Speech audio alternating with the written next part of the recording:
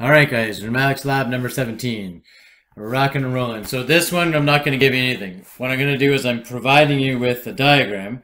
You got to walk through this diagram, find all the bits and pieces that you need on your board and in your tackle box, and there's no description whatsoever. All it is hook it up and make it work, and see how this circuit is actually working. A few things I want you to keep track of are that right here you can see that this speed control is like a martini glass. So you can see that that's not really working for you. Hang on for a minute. Right here, the speed controls are set up like this. Okay, so keeping track of those guys, you'll decide which one is for the extend and which one is for the retract. What else is a little bit messed up here?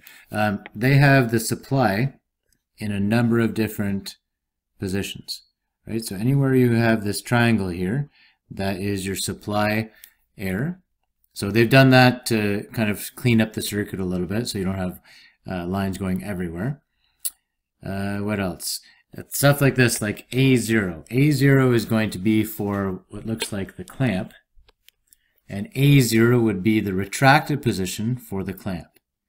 If you're looking for that limit switch, then you just come down and you find that same notation. So that limit switch is right there. Okay, the one for the extend, A1, that one is going to be up here. Okay, if we're looking for the retracted position for what they're calling the drill, that would be B0 for the retracted position, and B0 is right here. So they're all 3-2 limit switches, similar to the one that we have on our board. And then the extended position here for the drill, B1, is right here.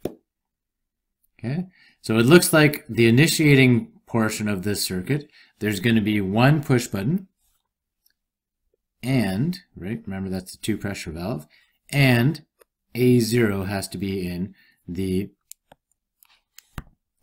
retracted position. So the clamp has to be in the retracted position, and we have to hit the start push button, and that's going to start the sequence of events. Okay, any questions, call me over. It looks like you're going to need 1, 2, 3, 4, 5, maybe a minimum, that's not really a T right here, so a minimum of 5 T's there. So if you're missing some T's out of your tackle box, go grab them from your partner. And we don't all want to be doing this lab at the same time because we'll probably run out of T's and different components.